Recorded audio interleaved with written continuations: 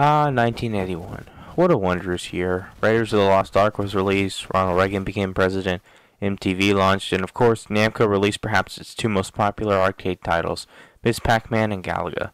Now for this review, I'll start off by reviewing Miss Pac Man, and then look at Galaga. The reason I'm doing this is because the structure of Miss Pac Man is very similar to the original Pac Man, as well as the fact that Galaga has more going on and would involve much more detail than Miss Pac Man needs. Now, as I have stated in the previous review, I believe that Miss Pac Man is a much more enjoyable and better game than Miss Pac Man. But why is that? Well, to start off with some minor details, the maps in the game are set up differently than in Pac Man, as the maps change color depending on how far you are in the game. You start off in a pinkish maze, but it will later change into green or some other color. As for Miss Pac Man, she controls just the same as Pac Man, except for the fact that she's much faster than Pac Man. This addition to the gameplay, for me at least, is the most exciting part of the game. Now don't get me wrong, Pac Man's speed was just fine in the original game, but after playing Miss Pac Man, it feels like taking a huge step back. The objective in the game is the same as Miss Pac Man: eat all the pellets, eat the ghosts, etc. But in addition to the improved gameplay, the presentation is top-notch up to this point. I already touched on the colors of the map changing, but even the music from the opening jingle to the cutscenes, it feels just so much more upbeat and makes the experience much more fun and memorable. Now, after rambling on about how Miss Pac Man is so much fun, let's turn to Galaga. Fun fact, Galaga is actually a sequel. Yes, a sequel to another space shooter Namco release called Galaxian. Now, all you really need to know is that Galaxian is basically like Space Invaders, but with better graphics, sound design, and controls.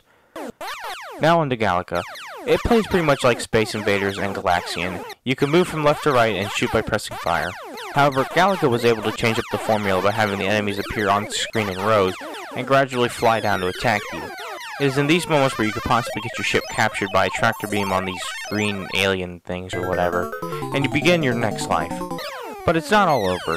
If you're able to free your ship from the tractor beam beaming alien, then your captured ship joins your current ship and you have twice the firepower. Yeah, take that, yeah! Galaga's presentation is a huge step up from Space Invaders. In the background you can actually see stars, which makes the space-like experience more realistic. It doesn't have much music, but I can tell you I can't get enough of that opening jingle.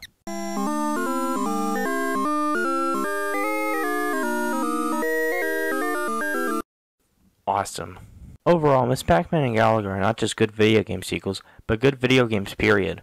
From their improvements in gameplay and presentation compared to their original counterparts, both are essential arcade experiences. Like Pac Man, both games have had their fair share of ports, the most faithful ports at least being on the NES. However, these ports aren't entirely faithful or ideal. For starters, the official Miss Pac Man game on NES has some issues in terms of its sound and gameplay, with Miss Pac Man being way too slow compared to her arcade counterpart. There was also an unofficial release of the game by Tengen, but it can't display the entire map on the screen, which could cause some issues if you run into ghosts. Galaga on NES is one of the better ports, but the sound of the opening jingle is a little different, but it still is enjoyable to hear. If you are interested in playing the games today, the best option is either on the Xbox Live Arcade or the Nintendo Switch Namco Museum, but as of now, only Galaga can be played on the Switch.